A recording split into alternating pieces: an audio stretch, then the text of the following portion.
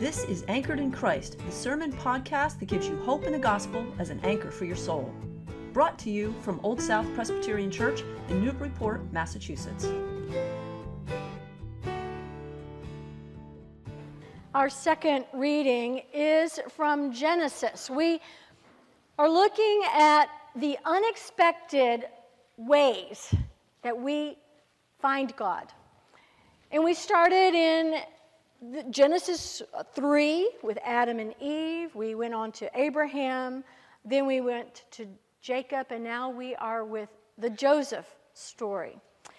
It is found on page 31 of your Pew Bible. We will begin with Genesis 37, verse 1. Jacob settled in the land where his father had lived as an alien, the land of Canaan. This is the story of the family of Jacob. Joseph, being 17 years old, was shepherding the flock with his brothers. He was a helper to the sons of Bilhah and Zilpah, his father's wives. And Joseph brought a bad report of them to their father. Now Israel loved Joseph more than any of the other of his children, because he was the son of his old age, and he had made him a long robe with sleeves. But when his brothers saw that their father loved him more than all his brothers, they hated him and could not speak peaceably to him.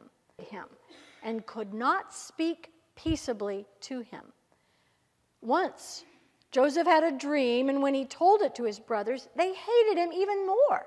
He said to them, "Listen to this dream that I dreamed. There were many binding sheaves in the field.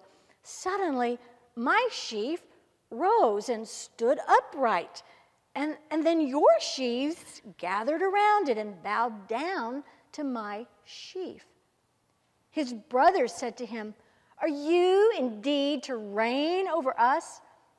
Are you indeed to have dominion over us?"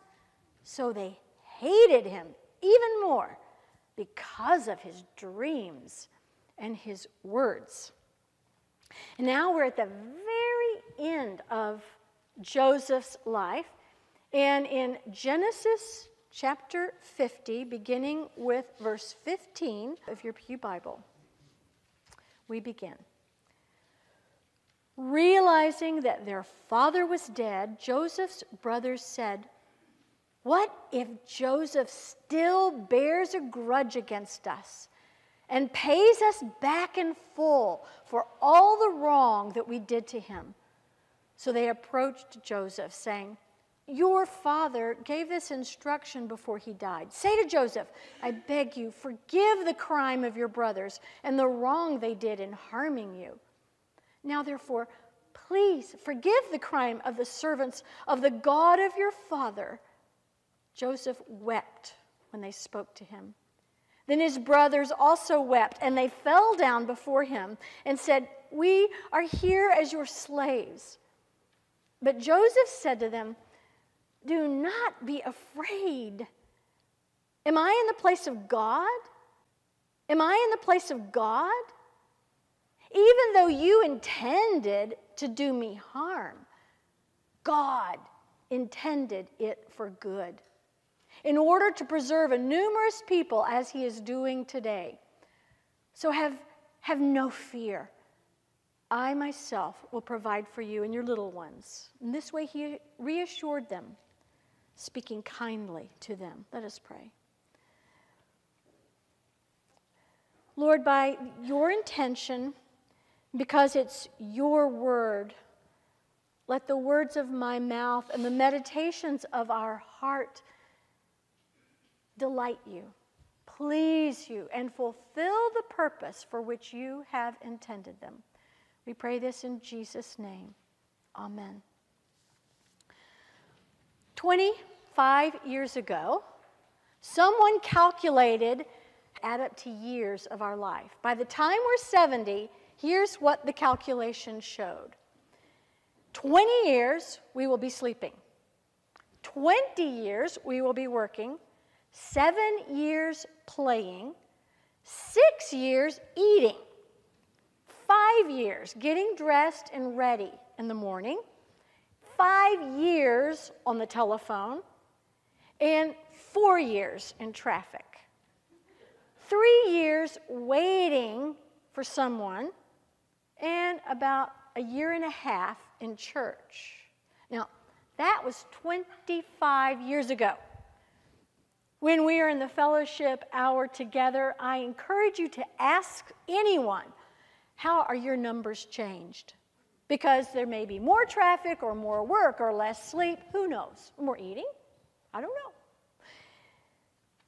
How you experience time depends on whether we value it. If we enjoy or value what we're doing, it just seems like time flies. I don't know what that is for you. If you dislike or devalue what you're doing, it's as if time is sitting in a wheelchair in a convalescent home and there's no one to push you. Just go slow. A man named Bob went to his doctor only to hear that there was bad news from all the tests from his annual physical. He had a terminal illness, and he only had 6 months to live. Bob asked, is there anything I can do? Any experimental drug or any kind of treatment? The doctor thought for a moment. There is one thing you can do. You can move out to the country and buy a pig farm, and you can raise pigs. You can find a widow who has 14 or 15 children and marry her and bring them all out to the farm to help with the pigs. Now, Bob looked puzzled. He said, now how will that help me live longer?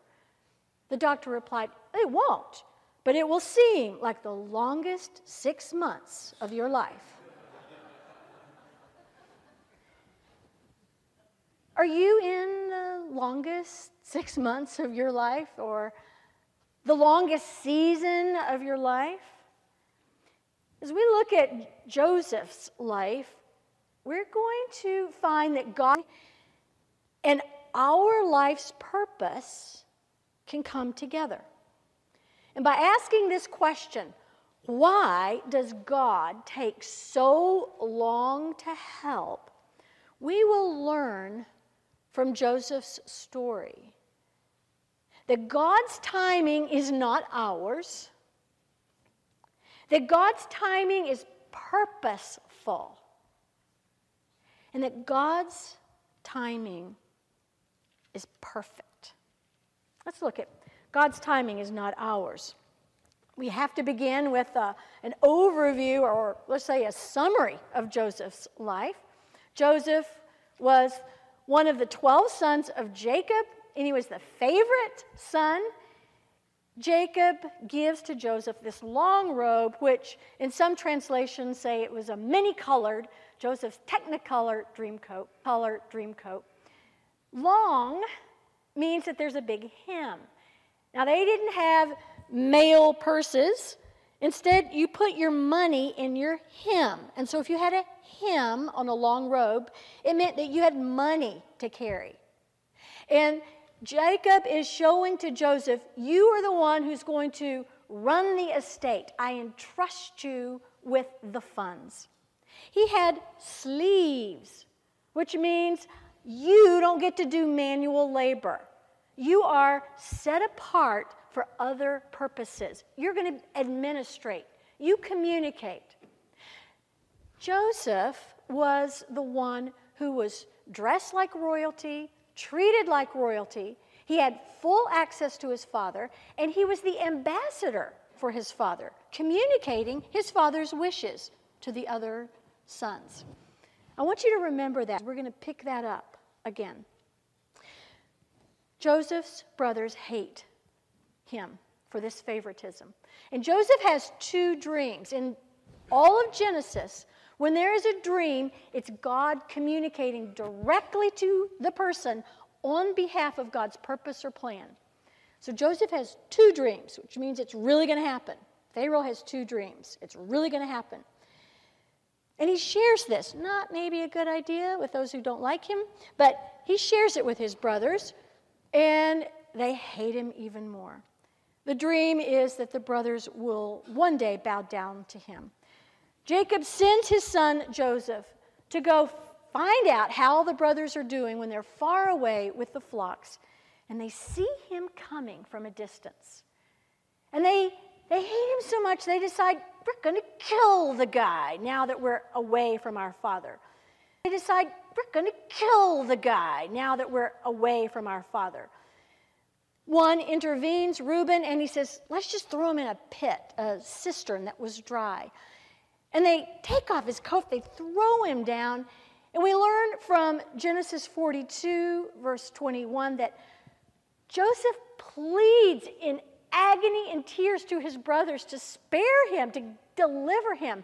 Instead, they go and have a picnic lunch together. They harden their hearts. That memory of his crying out to them haunts them forever. Joseph cries out, and no one answers. Why? Because God's timing is not ours. Now, I want to say that we should not think that God is responsible for Joseph being thrown in the pit. His brothers are responsible. Humans are not puppets on a string in God's world on stage. He doesn't use people, but he gives every one of us free will. Every one of us chooses. And we choose our lives, and we therefore choose the consequences. But what we find in Scripture is that there's sovereignty of God. Hear that word reign, sovereign. God is reigning over all, and in the middle of human choices, God is working his intention out. This is the mystery and the power of God. So we have Joseph in a pit, and no one answers. But we see the sovereignty of God at work. A merchant caravan of Midianites, those are the sons of Ishmael. They pass by. And the brothers, greedy, decide, no, I'm not going to kill the guy. I'm going to make money off him. And they sell their brother as a slave. He's taken down to Egypt, put on the block, and he's bought by a man named Potiphar, who's the captain of Pharaoh's guard. Joseph excels at his work. He applies himself with skill and wisdom, and the master takes notice. I want to stop here and ask you about your own work. If you were in a menial job, if you were in something that you really don't prefer as your first, second, third, or fourth choice to do, how do you do it? Does it matter how you do work? We see from Joseph's life that not only does his master notice, but the master notices how we do our work. Chief steward over his entire estate. That's when Potiphar's wife notices this young man in the house and begins to flirt and tries to seduce Joseph. Repeatedly, he says, no, I could not sin against God in this way. And her attraction turns to anger, and she accuses Joseph of making advances. He's a foreigner, he's a slave, he's thrown into the dungeon, underground prison. Let's ask again, why does God take so long to help? Because God's timing is not ours.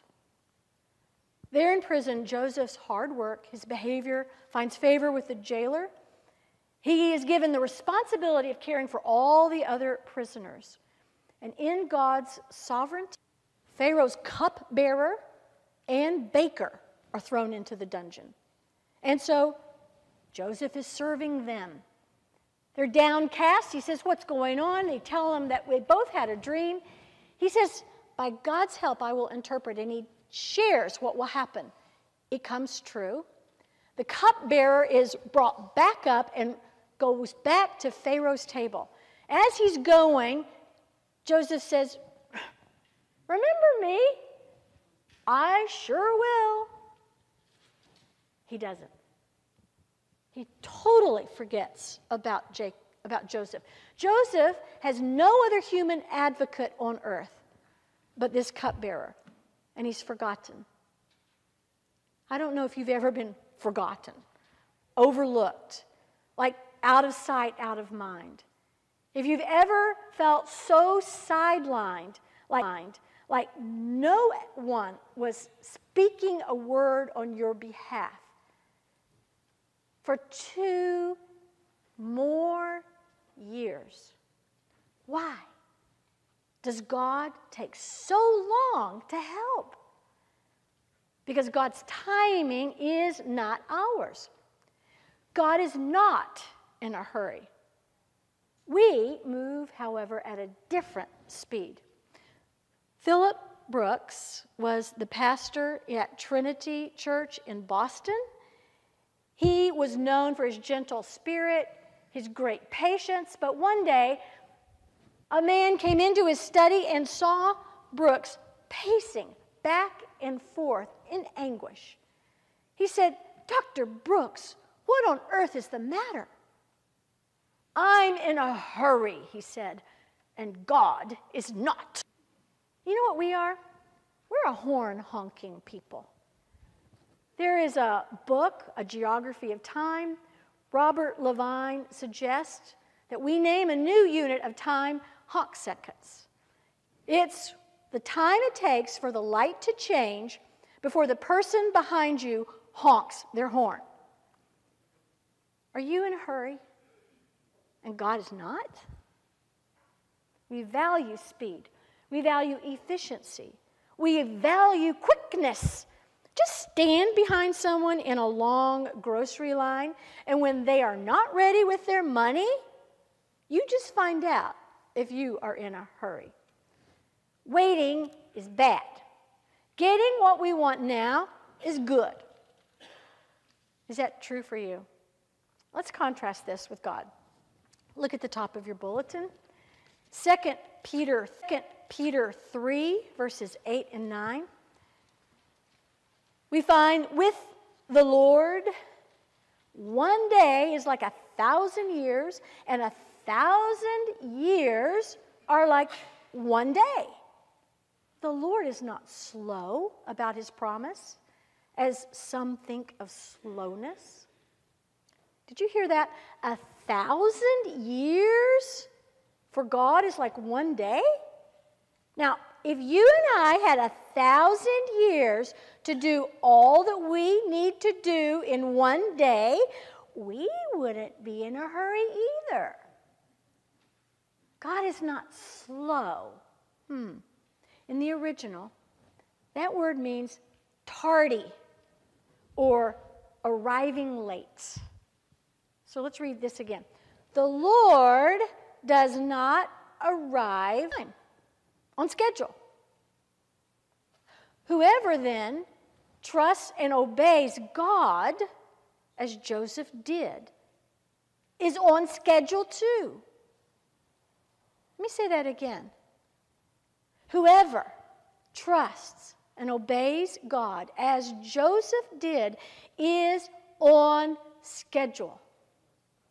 Psalm 46, verse 10. Be still and know that I am God. In other words, relax. Remember who is in charge here. So our first thing we learned from Joseph. Why does God take so long to help? It's because God's timing is not ours. The second thing we learn from Joseph is God's timing is purposeful. Because of God's sovereignty, what happens has purpose or meaning. We are not to kill time. But we are to live as stewards to God with our time. God's timing has purpose, it's intentional. So Joseph went to Egypt. In Potiphar's house, he learned to work with his hands. He learned the language and the culture. He began to be skilled at stewarding someone else's property. He managed finances. He engaged in commerce. While in prison, Joseph learned to care for others. And in that tremendous setback of being forgotten, with the prospect of spending the rest of his life in prison, Joseph learned to live in the presence of God. God's time, what God does in us while we wait, is as important as what it is we are waiting for. Now, many of you know that the church in China is the fastest, largest growing church of Christians, believers in the world today. It began largely through the underground church, the churches that were not sanctioned by the Chinese government after the Cultural Revolution. The name Wang Mingdao is the Chinese pastor credited for starting and developing that underground church movement. He was in prison, a dungeon, from 1955 until 1980, 25 years. A dungeon from 1955 until 1980, 25 years. Mingdao said that there was nothing to do but to be present to God, which he found was actually everything. Summarizing what he learned in prison, Mingdao discovered that God does things slowly. He works with the human heart. And it was in the prison cell that he learned the walking pace of God and his timing. Have you learned the walking pace of God and God's timing in your life? Why does God take so long to help? Because God's timing is purposeful. He's doing a work in the heart. He's doing a work in preparation. We witness the perfect timing of God on that sovereign day appointed by God. In Genesis 41, Pharaoh has two dreams. He doesn't know how to interpret them, neither do the magicians in Egypt. Immediately, the cupbearer remembers Joseph in prison.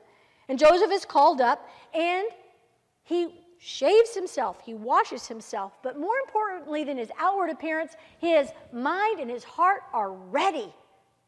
He comes up, he hears the two dreams by Pharaoh, and he says, only God can interpret.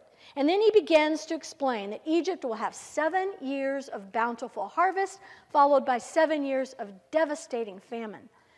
Joseph advises Pharaoh to begin storing up during the 7 years of plenty. Pharaoh sees no one as wise of plenty. Pharaoh sees no one as wise as Joseph. And he appoints him as the prime minister over the whole land. One day, Joseph is in prison. The next day, he's prime minister of Egypt. Why does God take so long to help? It's because God's timing is perfect. That word perfect in Greek is telos. It means to get to the goal, complete the purpose. Let me illustrate. The young man came from an impoverished background and a hard scrabble existence. He saved up all he could and went deeply into debt, trying to launch a grocery startup. His partner had an alcohol problem. And the young man ended up so far in the hole that he gave up on being in business, though it took him more than a decade to pay off the cost. He studied law on his own. He ran for public office multiple times, only to be defeated time after time. By most people's definition, this man was a failure. But in 1860, Abraham Lincoln was elected President of the United States. Lincoln's life had prepared him to be God's leader of this nation at the worst time in our nation's history. And in his second inaugural address, Lincoln reflects on how God was at work in the Civil War in ways more mysterious and more profound than any human being could fathom. He learned that in those years. God's timing is perfect. He is not late. He is on schedule. Those who abide in him, who trust and obey him, are on schedule too. Listen to how Joseph reviews his life once his father Jacob has died. His brothers fear Joseph is now going to retaliate at last. We heard it read, "Do not be afraid. Even though you intended it for harm, God intended it for good, in order to preserve a numerous people as he has today." That word intended in the Hebrew is a concrete image. It's a picture word. Intended, meant, is the word to braid or to plait. You intended it for evil, but God was plaiting something else. You did this, but God's purposes are getting worked out. God's all in this. See? It's perfect. Why does God take so long to help? Because his timing is perfect, and he will fulfill his goal. What's the application? Well, do you know that God's timing is not yours? What's happening then as you're waiting? As you're waiting on God's timing. In Potiphar's house, it was menial work. Do it with all your might as unto the Lord. Do you know that God's timing serves a purpose? In prison, what is your prison cell? Where is it that you're trapped? Is it a broken heart? Is it a sickness? Are you forgotten by others? Joseph cared for others. You can open your heart and care for others too, so that you may be filled with the fullness of God who will never fail you or forsake you. You are not forgotten and you are not alone. Do you know that God's timing is perfect? I said we would revisit the royalty that Joseph was dressed in. This is the same royalty that's given to every one of us. When we trust in Jesus, the Son of God, and we seek him for our salvation, we become children of God. He dresses us in the righteous robes of Christ. We have full access to our Heavenly Father, direct access, and we're ambassadors in his name. It may take a long journey or a lot of trial for us until we know this to be the truth and our identity. But God's timing is perfect. Let us pray. The word that you have for us and the identity that you convey to us would be received by faith. In your name we pray. Amen. Thank you for listening to this sermon from Old South Presbyterian Church in Newburyport, Massachusetts. If you'd like more information about our historic church, or you'd like to find out more about the gospel of Jesus, please visit our website at oldsouthnbpt.org. The peace of Christ be with you.